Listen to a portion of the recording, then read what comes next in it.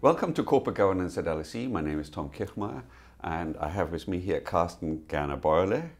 Welcome back, because we had actually a contribution from you a while ago. I have to declare an interest because we will talk about a paper which we co-authored together. It's on Say on Pay. Carsten, what did we do?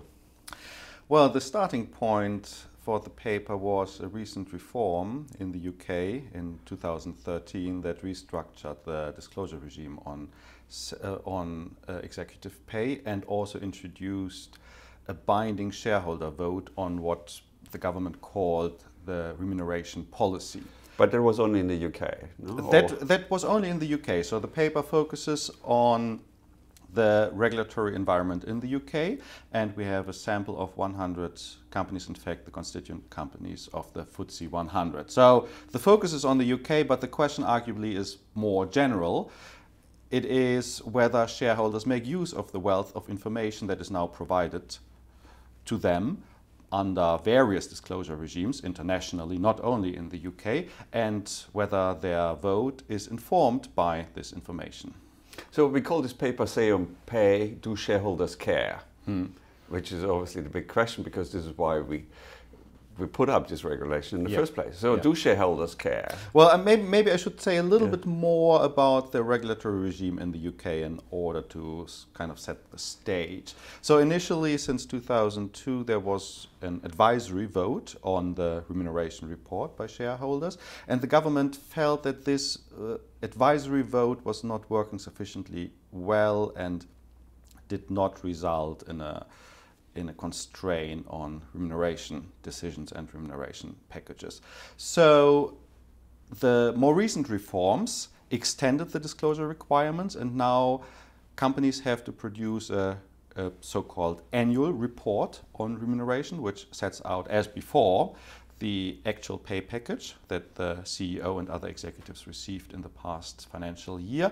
And in addition, and that's the regulatory innovation here, companies have to produce a remuneration policy report which explains the structure of the pay package, forward-looking.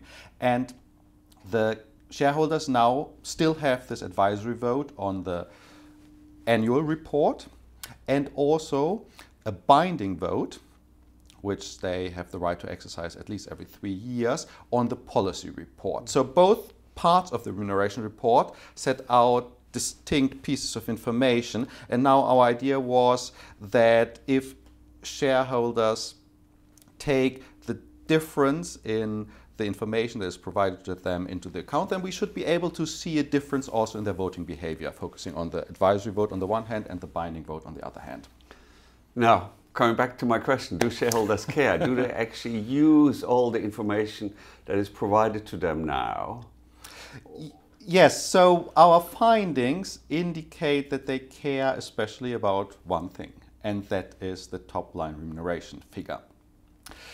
We tried to quantify, obviously, not only the actual remuneration information in the report, but also the more narrative information, meaning the information that describes the structure of the pay package. For example, what is the vesting period for performance-based components for long-term incentives? What is the retention percentage?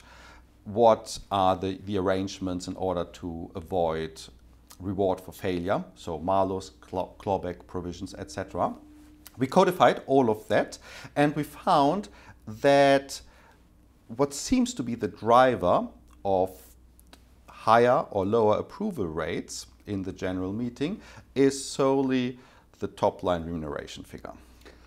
So as such, it looks like regulation failed, because we impose all these costs on firms to disclose all these figures, and shareholders don't use it. The most important piece of information is the so-called single total figure table. That's one table in the remuneration report that sets out what the CEO and the other executives received in the past financial year. So this is the table firms should publish, and we should forget about the rest. if you want to put it provocatively, that might be the conclusion, yes. Yes. So what's really interesting about the UK case is that you have these two votes, one backward looking and one in the policy report forward looking. Yeah. How often does it really happen that you get different votes? The votes usually only differ marginally. So we computed certain interval around the difference in order to measure when the vote on the annual report and the vote on the policy report differ significantly. I think we found 23%. We found that they differ significantly in 23% of the cases, and then we wanted to find out what drives a significantly higher or lower approval rate on the, let's say, policy report rather than the annual remuneration report. And maybe you can say a little bit about our findings there. What was interesting in this respect is if the people voted overwhelmingly in favor of the policy report, it looked like these were companies which had very good prospects in the future, like very high Tobin Q, as we call it. Yeah. So really rewarding firms where shareholders thought this will be a big winner. So again, our findings indicate there's one fairly easily appreciable piece of information that shareholders take on board in making their voting decision, and that is the forward-looking profitability of the company, whereas all the other variables that we had in our equations that measured the more narrative content of the policy reports or the structure of the executive pay package were insignificant. So Carsten, what's the big policy conclusion here?